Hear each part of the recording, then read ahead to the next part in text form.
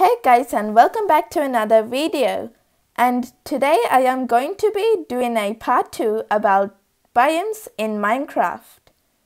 Also, if you guys end up enjoying this video, make sure to subscribe if you haven't yet, so you won't miss out on other good videos.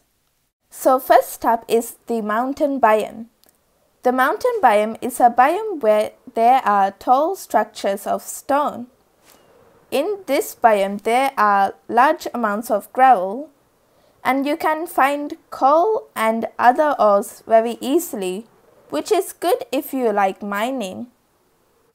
Next up is the desert biome. In this biome, you can find mainly sand and cacti. In the desert biome, just like the jungle biome, you can find temples that sometimes give you good stuff. Number 3 is the snowy tundra biome, which I like to call the snow biome. In the snow biome, you can find mainly snow and ice. In this biome, you can also find villagers that live in igloos, and also you could sometimes find tall ice spikes. Number 4 is the savanna biome. In the savanna, you can find acacia trees scattered around the place. In the savanna, there is also large tall grass, which you can find almost everywhere.